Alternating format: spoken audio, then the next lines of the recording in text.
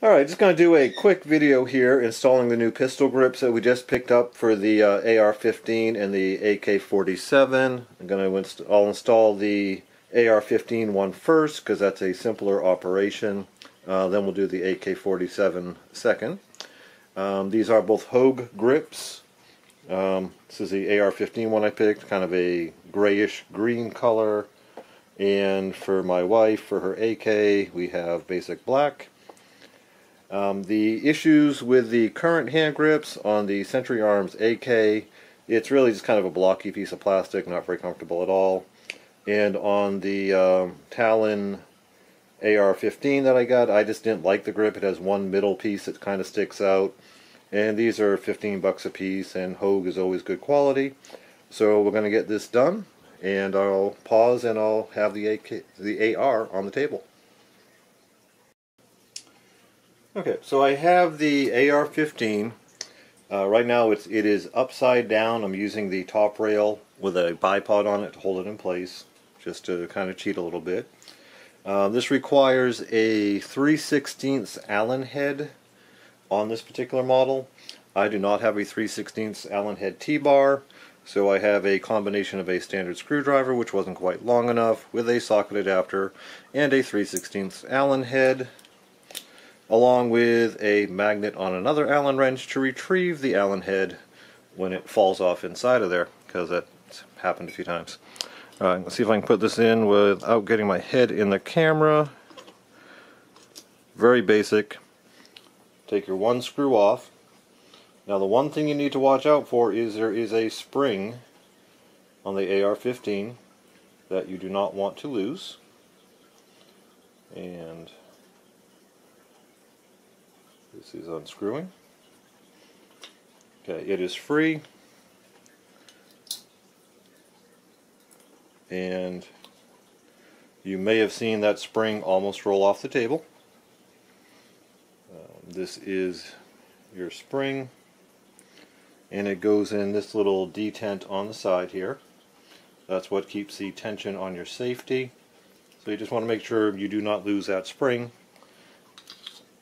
And you will recover the same screw that you took out from the old grip to use on your new grip. Just kind of drop that down the hole. That's good. And I don't know if you can see this, but that is through there. Put your spring in the little hole in the pistol grip. Line everything up.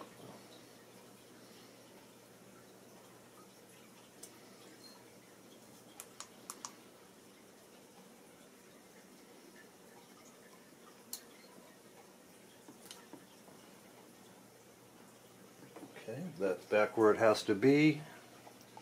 And then we're just going to tighten her down.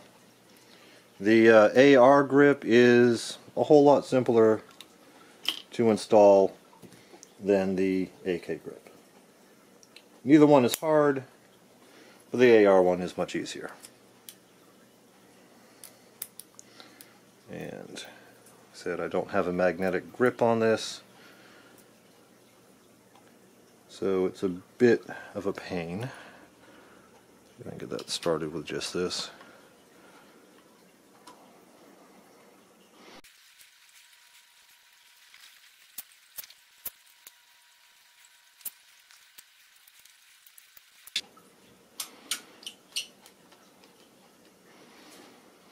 Okay, so there's a bit of fumbling around in there just because I don't have the right tool. But I now have it so where it's tightening down nicely.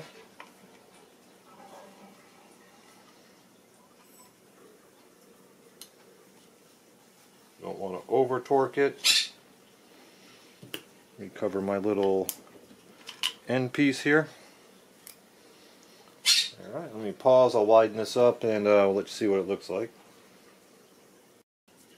Okay, so the AR install was very simple. This is the new Hogue grip on here. Fits nicely underneath the trigger guard with that extra little flap of rubber there. Beaver tail grip. Significantly better than what came with this, and 15 bucks. Nice easy upgrade. Now we're going to do the AK, which is slightly more complicated but still pretty simple. Alright, now we're over to the AK. The Hogue grip does come with its own Phillips head screw and its own T-block in case for whatever reason you can't use yours. The Century C39 V2 also uses the same 3/8 Allen head as the AR did, so that's easy and it's easier to get to. So firstly, we have to partially disassemble the AK. It's not simply taking a screw off the bottom. So I'm going to take off my scope mount first. This is the RS Regulate scope mount, which I installed in the last video here. Give you another look at that. And we'll put that aside. Now I need to pop the top.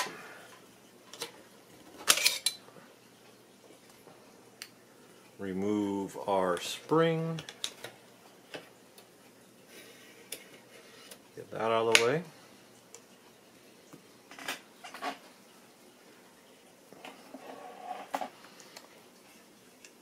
And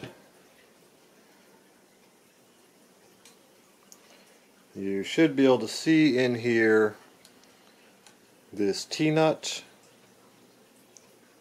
I don't know if you can see it or not, but that's basically what that long screw goes into. So we want to make sure we don't lose that. You have to retain that when you take it off. That's why you have to take the assembly apart. I'm going to flip this over.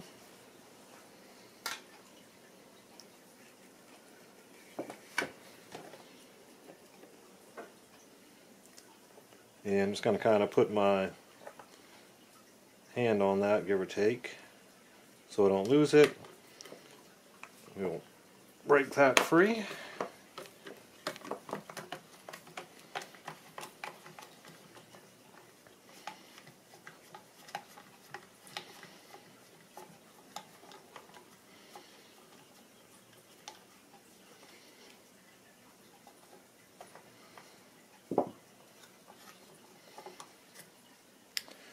There is our grip that comes by default with the unit. Still kind of holding that in place. Here is our new grip. No springs or anything you need to worry about, you just don't want to lose that T-bar. And need myself a Phillips head, which I probably don't have on the table. Alright, so I got myself a Phillips head screwdriver, and try and line up the hole here. Not sure how much of this is actually coming through in the video, but this is more just to show you that this is a very simple upgrade to do if it's something you want to. And it's only about 15 bucks for these grips from Hogue. If you buy from Hogue's website themselves, they are more expensive. I got these off of Primary Arms, as well as some of my other accessories. And you don't want to over tighten it, but it's an AK, you're pretty safe. Alrighty, that is on. Stand her back up. Got our new grip on there. Didn't need to use the optional T-block accessory. Put our spring back in.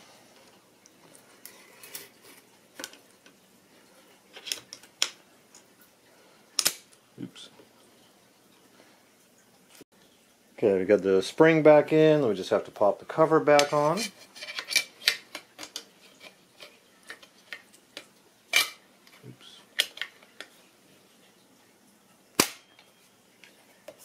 that is the only way I've seen to get the Century C39 V2 cover on, is just kind of line it up about right and then whack it. If you try and think about it, it doesn't go on.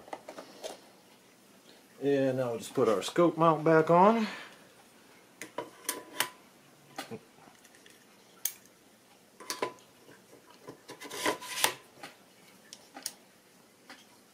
And it is a rifle again. Alright, just getting a little image of what it looks like once this is all put back together with a Hogue grip, and just give you a general idea what this thing currently looks like. It's probably about as modified as this rifle is going to get, because my wife wants to keep it fairly stock, but that grip was uncomfortable and she needed a scope, so that's what we currently have. I hope this video helps somebody. I kind of doubt it, but as usual, I'm filming stuff because I'm doing stuff. Have a great day.